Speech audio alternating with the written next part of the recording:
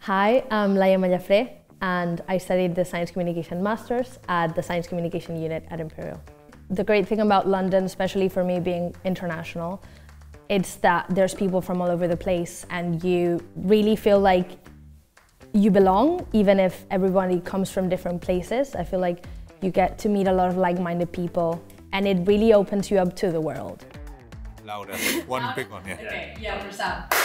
Perfect. Definitely well known all over the world, specifically in the field and even within STEM. I wanted to come here for undergrad as well, and I got close but not quite. So it was great to be able to come here for postgrad. The focus in science is something that I really appreciate. Everyone you meet kind of has that mindset and has that passion for science, which is different to a university that doesn't necessarily have such like a speciality within science and STEM. In my course, it was the first place to ever have a science communication degree 30 years ago. Okay, looking at you and then I smile.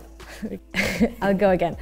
I think if I had to sum up my experience at Imperial in one sentence, I would say it was an intellectually stimulating year with lots of new people, lots of new opportunities and new skills that I didn't think I could gain. I would say to definitely take the opportunity and come to Imperial and come to the Masters in Science. The Masters gives you the chance to really understand the field, the types of opportunities that you might find as a professional, and it's definitely a Masters that prepares you for the professional world.